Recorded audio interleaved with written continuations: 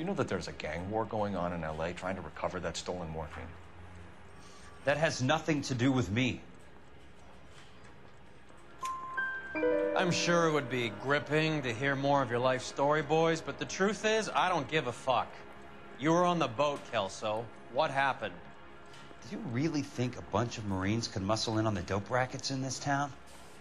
Between the Vice Squad and the mob, I hear it's pretty sewn up. You better watch your mouth. Did you know that Eddie McGoldrick recently came into money and bought a nightclub? No, I didn't know that. And you didn't know that some mobsters blew his brains out last night? No, I didn't.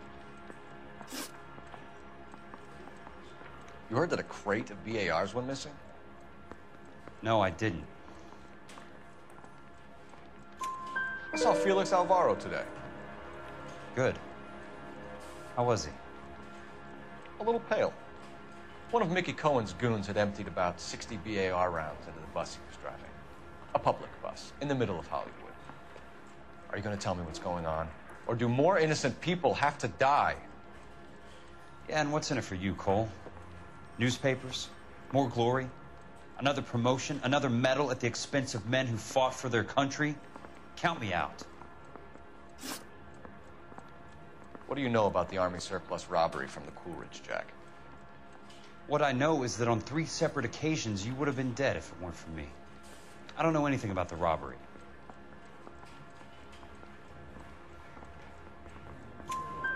People are dying because morphine intended to help servicemen is being used on the street. Now we have guys from our old unit being killed by mobsters. We can put 2 and 2 together, Jack. Gratitude isn't a concept that has much effect on you, is it, Cole? Answer the question, Jack. Let's get this over with. I was interviewed when the robbery took place. I don't have anything further to add. Jack, we just want information. Bullshit, Cole. Did you seriously believe that dragging me down here would get me to give up my own guys? You call yourself a Marine? Trying to make a name for yourself with this shitheel? Look at this chump with his $200 suit and $2,000 car. The tough guy act is really impressive. I like you, Jack. I'd like to make you for this. I really would. I'm going to be working on it and keeping an eye on you. You can go now. Shooting, Robert Steiner, 6780 West Sunset Boulevard. The victim is a Chris Majowski. Another name from the manifest?